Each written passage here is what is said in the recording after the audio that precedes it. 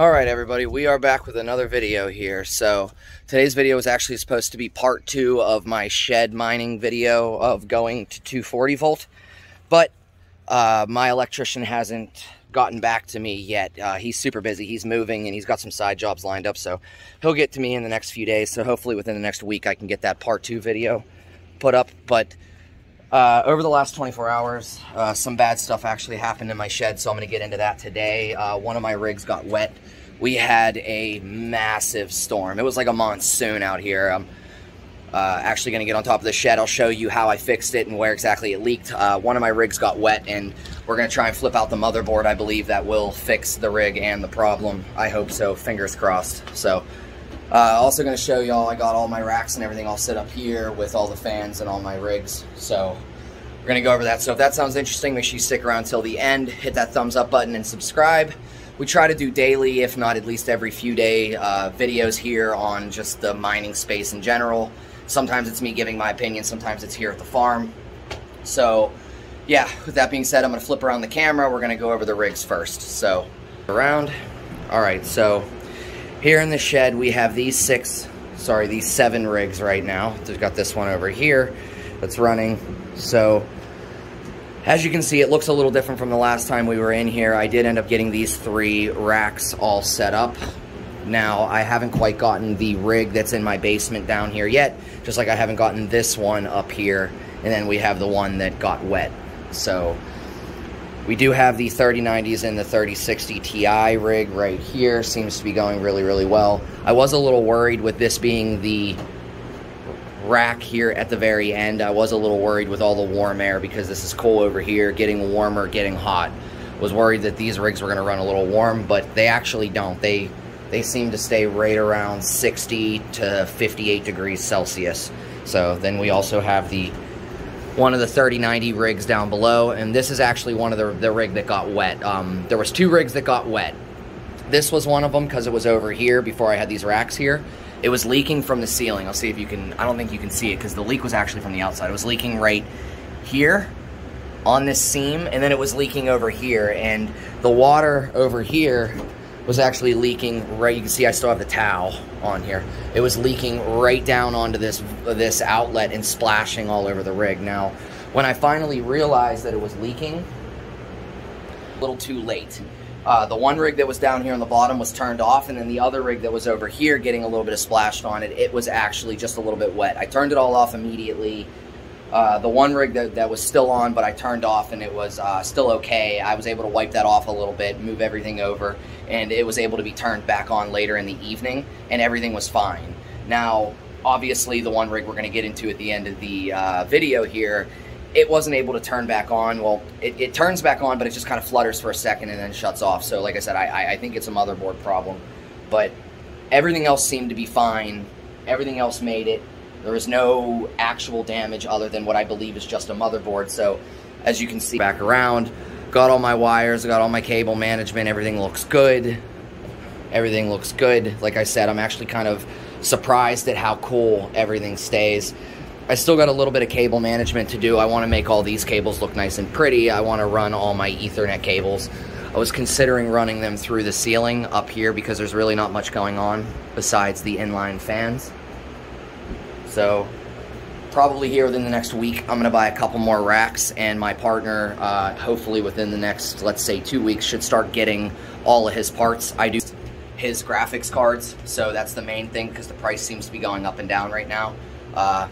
He got them, I believe he said, from Newegg because they took their quantity, how many you can order at one time off. I know there was like a 48-hour limit on how many you could order. Sometimes they would only allow you to order 2. I believe it's still on the power supplies, but the graphics cards, I know the other day he ordered 8 of them at one time.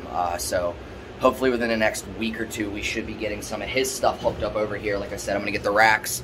Then I need the electrician to come over. He's going to hook up all the rest of the 240 volt lines over here. And the shed should be pretty good. It should be up and running. I'm not going to talk about it in this video really, but I'm looking at getting an Antminer S19 Pro or a Plus. I can't remember which one it was, but looking at getting that, and I'm looking at getting the Bitmain Hydro. Just don't know what the power requirements and what other requirements it would take to run that. So those are going to be some future discussions, future videos. But I think that's about it for here in the shed, all the positivity. So now the doom and gloom, like I said, I already showed you in here where it leaked. Just in case didn't, I will put it up here. Did leak right up in there.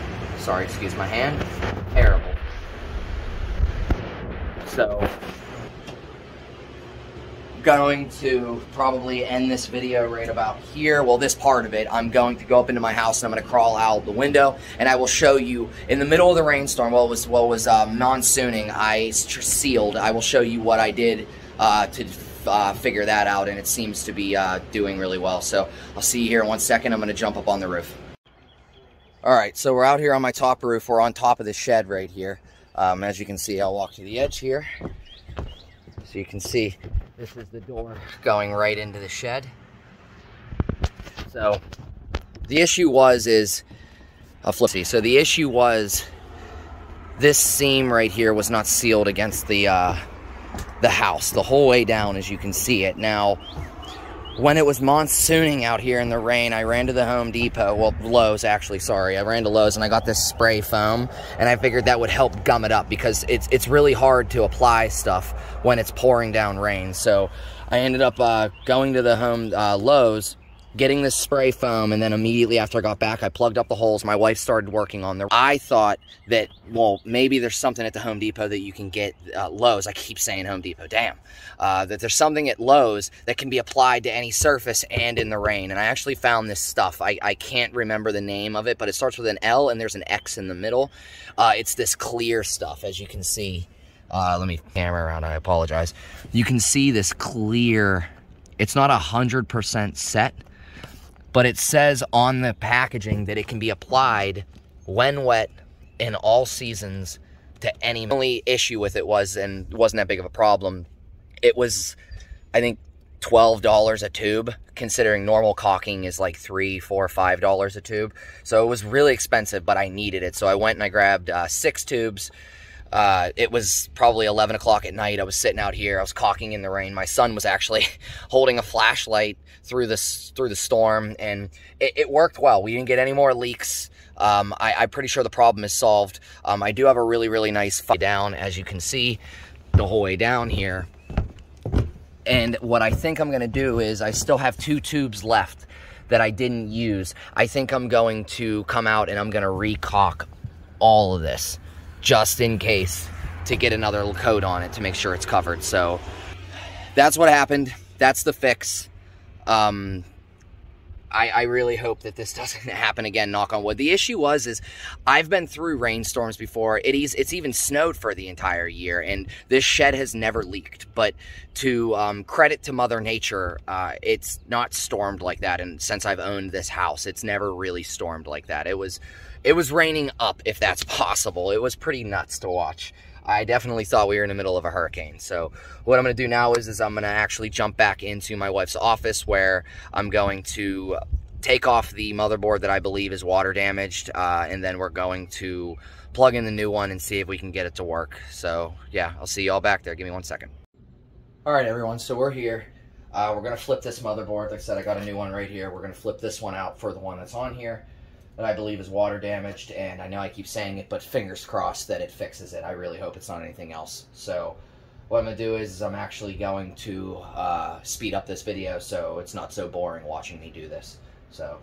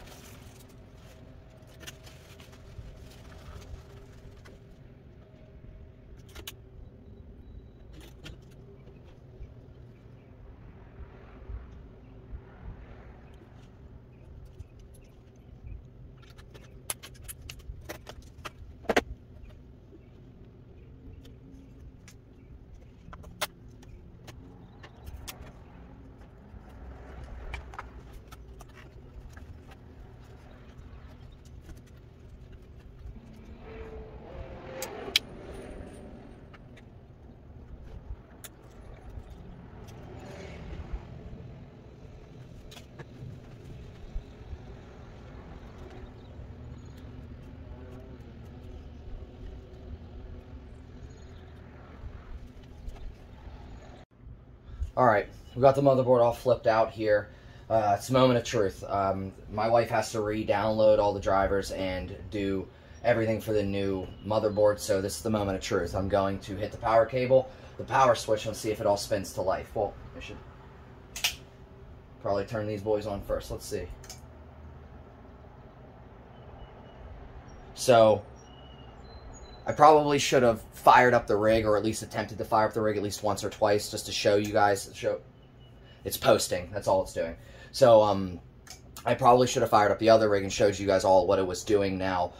It would turn on just like it did and then turn immediately back off. So I really do believe that it's a motherboard problem, and that does seem to be it. It did get a little bit wet, so I don't exactly know what's wrong with it, but seems to be fixed and up and running now. Now, the last part of this video I did want to talk about is I have more than this, but these are just a few of the motherboards that I have. Now, like this one will go back into this box, obviously, and it's broken. I have two more of them right here.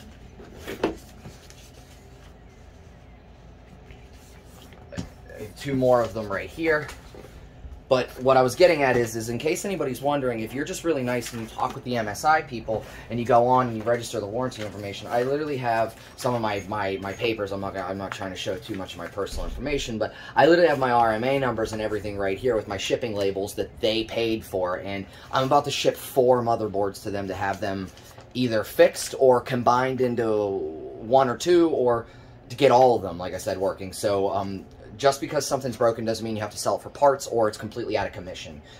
So, as you can see, this is all up and running. I'm going to have my wife come and do whatever needs to be done next to this so I can get this guy back down into the shed. And probably the next time you see the shed, I'm hoping to have all the rigs on the shelves with all the fans hooked up. And then keep your eyes out for that part 2 video with my electrician who's going to be coming to hook up the rest of that 220 volts. So, I will let you all go. I hope you have a great rest of your day, and I will see you in the next video. Peace.